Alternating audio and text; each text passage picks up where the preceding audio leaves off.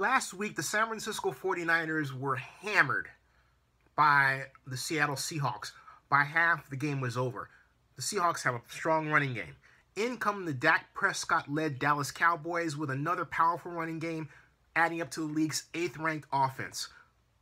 Get this, the 49ers defense is 29th ranked. Is that right?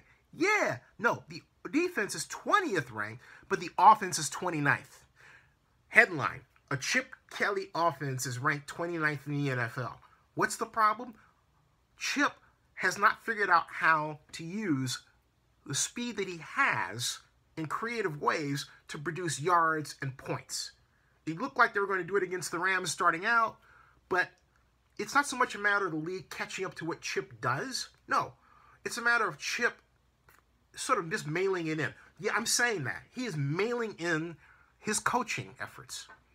He's not using his smarts. He's bringing up the old Oregon methods and his cookie cutter techniques that have worked in the past, but not doing what I thought he was going to do in this instance, which was really install new approaches, new schemes, and really take advantage of the personnel he's got. He's not doing that.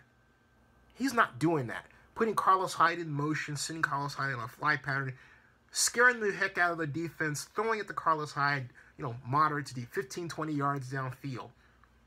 That sort of thing, okay? As one example. It's not there. And so therefore, meanwhile, you've got the Cowboys, efficient, leader, excellent team.